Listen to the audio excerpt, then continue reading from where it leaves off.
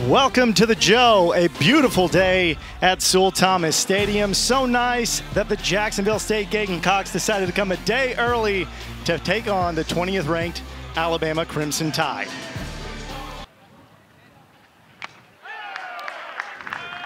Javon Hernandez fouls it off, caught by Temez, and it'll be one down.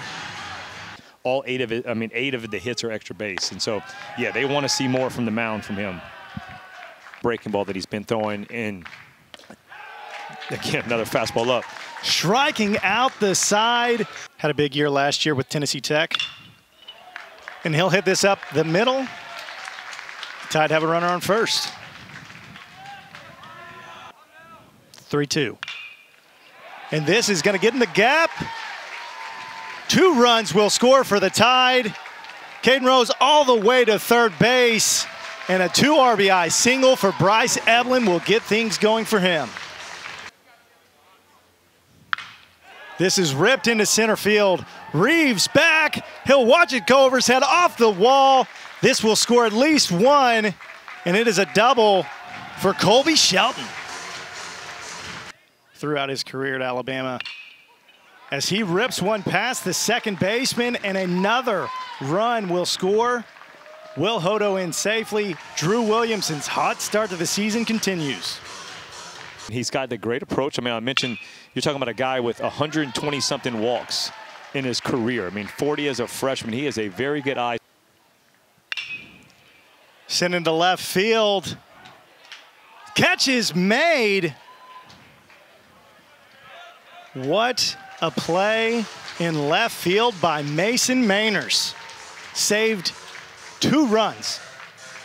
Can really, set up an at-bat. Punches him out, looking, limits the damage to just 1. So they're learning how to play against the top caliber. This one driven into right field. It will score 2, maybe even 3. Evelyn round in second. He will stay put. Caden Rose will stay at third, but 2 more for the Tide. 571 today. Driven out to right field. Camden Hayslip. Grand slammer.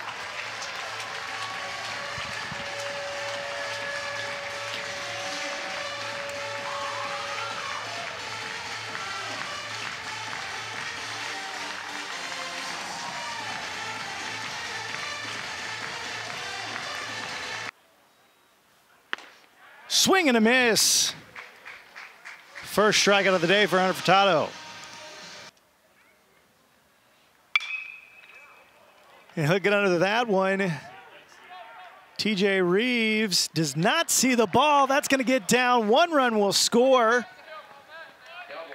So now the second time tonight where a Jacksonville State defender has lost the ball. 0-2 count. And that'll punch him out. Braden Gainey will secure it for the Tide. And Lance, another impressive offensive performance and pitching for the Tide. Yeah, without a doubt, though. No, the story of this game was the offensive performance. Alabama's bats came a little slow. First inning wasn't real good, but then all of a sudden a 7, a 3, and then a 6, and all of a sudden it was over. Bama's bats, 16 hits, 10 walks, and a hit batsman. So a lot of production up and down that lineup. Luke Holman will go to 2-0 on the season. Will Baker will get his first loss of the year. So for Lance Cormier and our entire crew, I'm Seth Payne saying so long from Tuscaloosa, where our final score is Alabama 17, Jacksonville State 3. Thanks for joining us, everybody. This has been a presentation of the SEC ESPN Network.